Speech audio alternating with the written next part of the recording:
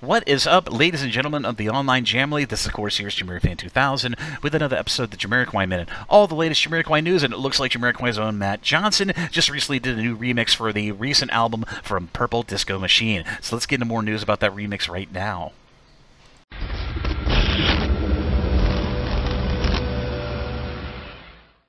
In Jamiroquai band member remixes of other artists' news, I had to record a Jamiroquai Minute to note a brand new remix that was recently done by Jamiroquai keyboardist and, of course, all-around great guy, Matt Johnson. It appears that Purple Disco Machine, who just recently released a new album, just had a remix done by Matt Johnson for his single Dopamine featuring Eyelar. It's a really cool remix, and if you'd like to check out this great remix done by Matt Johnson of Jamiroquai of the Purple Disco Machine single for Dopamine, I'll be sure to put a link to that remix that is currently available on YouTube in the description of this video down below.